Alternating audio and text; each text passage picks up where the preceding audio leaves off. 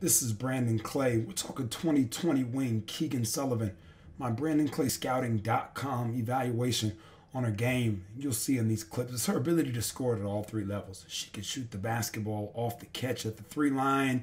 She can shoot the mid-range pull. She can also get all the way to the rim. Look at that. Defender commits. She finds the post player running in stride. Watch this. Small guard tries to guard. You're too little. From Indiana, Sullivan is one of the best players, not only in the state, but in the country.